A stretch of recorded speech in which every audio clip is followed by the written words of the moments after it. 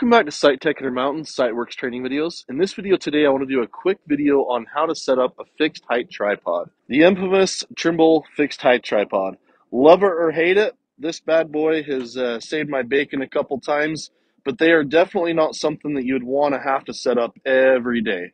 I prefer the actual pole that you can plant into the ground that has the 5/8 all thread on the top, or just an all thread on a fence. But this video today, real quick, is to show you maybe some proper ways to set this up. Now, no hate mail or death threats or anything. I understand that it's pretty basic, but there's probably a couple ways to do it. I'm just going to give you a couple tips to look out for so that you have consistency every day. One thing is when you put it in the bag, I usually find that I take the point off right here and put it in the side pouch, because when it's on and it's in the bag, it usually tries to poke out the other side. And remember that in your bag, you also have the extra meter of extension that you can put on the top right here. But I'm going to go through a couple setup processes and a couple things to watch out for, like your bubble. And also when you slide this out, since it's in meters, after we set this up real quick, I'm going to show you how when you set your base on there, how you can actually key in specific heights if you're not sure what the conversion is. So let's go ahead and set it up. First things first, I always just screw the point on, and then I'm going to set the height that I want. So I spin this, I pull out the little pin right here, and I loosen this nut right here to where I can slide it out. You don't want to just try to crank this down at whatever height you think of here. If you look on here, there's a pin hole for 1.5 meters, there's one for 1.8, and there's one for 2. My opinion is 2 meters is pretty high. It makes the base really high. And at the same rate, 1.5 meters seems like it makes the base really low. So I personally just go with the 1.8 meter. And there again, you got this little pin that pins right here. I go ahead and slide it out, push that pin in, and crank that all the way up, and then tighten this right here. So that basically that 1.8 M is right at the bottom. And that's where we're going to key in the number on the base later on. So once I have that set, you can go ahead and stand it up. And what you're going to notice on the top right here is you've got 2 that have the actual handles that you can squeeze and 1 that does not. So I'm going to determine where my point is. My point is right here in the concrete. If you have a pin, hub, whatever it is.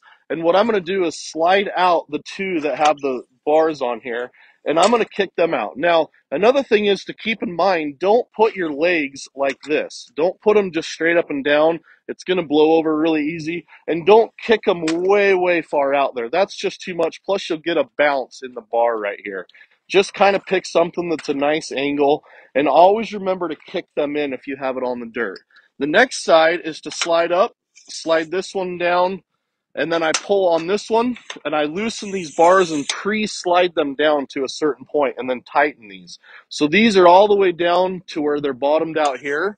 Then you can grab these bars at the top and slide these down. This one obviously is in asphalt. This one I'm going to kick into the material. Now, the other thing to keep in mind is don't lose your mind over looking at this bubble at this point, because you're still going to hang stuff on it and it may get it out of level. But I do just kind of get it close. One thing that I've learned over the years is these little clamps right here that you squeeze to actually make it to where it can slide up and down, is just squeezing it and trying to push on the base. Sometimes these get sticky and they don't go very well. What I've learned is to squeeze them with both your hands and then kind of go like this and spin it while you're watching this bubble right here. And remember to leave the backside loose. So go ahead and actually level it up. At this point, you don't need to lose your mind over this bubble right here, because you are about to hang a base on here and it may put it out of level. But one thing that you got to keep in mind is once you actually level this up right here, remember is your bubble can get off here just like it can on any of your poles in general. So the one way to check that is level the bubble up, get it as close to level as you can with it facing you. And then once it's level, just spin this whole bar 180 degrees and look at the bubble again and see where it's at. If it's way, way out, more than halfway out, you'll actually need to grab an Allen wrench. You'll need to come under here and actually fix this by actually changing the bubble right here. But you don't want to have something that's up really high like this. And if you level it here, but then spin it, actually to re-level it may shift the base just a little bit. So just get it as close as you can. While you're hanging everything up here, tighten these 2 set screws, put the base on there, and then I'll show you one more time. Just make sure it's level, your points are kicked in, and that at the very, very end when you're all done, make sure that you're still inside your point at the bottom there. And then I'll show you how when you're setting your base up that you don't have to actually take a tape measure and measure from the bottom to right here. You can actually use the numbers on the side right here to key in. So now that I've got my base set up on here, I've got my big whip antenna, and I've got the base here, is the time to actually check the level one more time. Once you get your base leveled right here, you feel like the bubble's on and it's leveled, make sure one more time that everything's nice and tight. Come over here and tighten these set screws so that it won't move. Make sure it's kicked in. Just make sure before you do any of this that that's good to go. The other thing you can do at the top here is, let's say that this port right here actually missed and was actually going to line up with this bar right here. You do have this little set screw right here that actually lets that brass cap come off the top. If you loosen this, you can actually pull the entire brass cap off the top, but what it'll also do is let you arrange this right here to where none of those ports line up where you don't want it to. As soon as you're done, just snug that back up. The other thing to keep an eye on with these is there's a little hole right there that lines up with the back of the bases that you can actually hook the base right there so it's kind of down low. The other thing I would suggest is that if you are not going to use your big whip antenna and you put just the small duck antenna out the back here, when you hook it up down low here and have the antenna here, that antenna is really, really low to the ground. So that may not be good for you, and you don't want to tip the antenna straight out. You either want it straight down or straight up.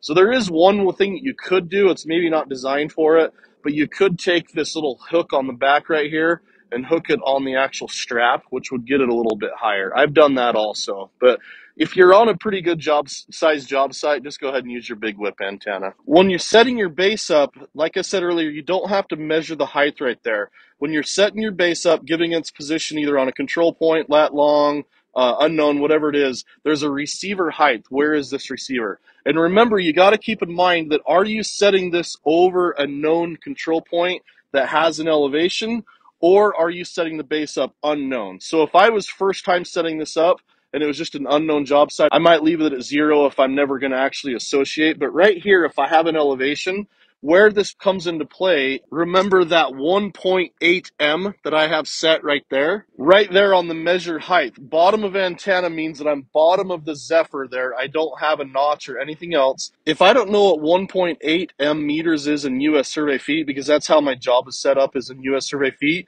you can type in that box 1.8 and put an M. So 1.8 M, and you can hit accept, or you can hit that question mark right there, and it'll once again show you what it's asking for. But 1.8 M, it converts it for me, so it's 5.906 in US survey feet.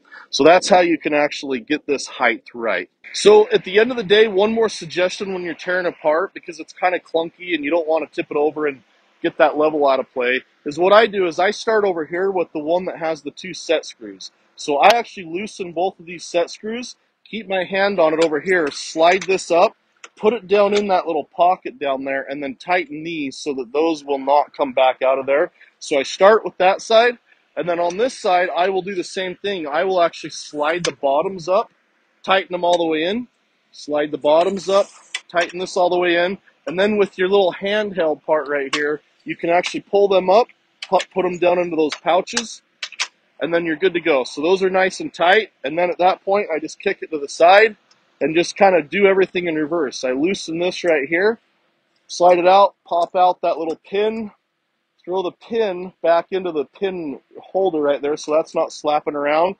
slide it all the way down to where it's all the way in, nice and tight right there, and then there again, you don't have to, but I have a habit of just taking the point off, and there we go. It's ready to go back in there. These can get really beat up and actually not be any good for you in the future. So even though it seems like such a small thing, I would take care of these for sure. But thank you for watching this video from Site Tech Intermountain on the Trimble fixed height tripod and some suggestions on how to use these and maintain these.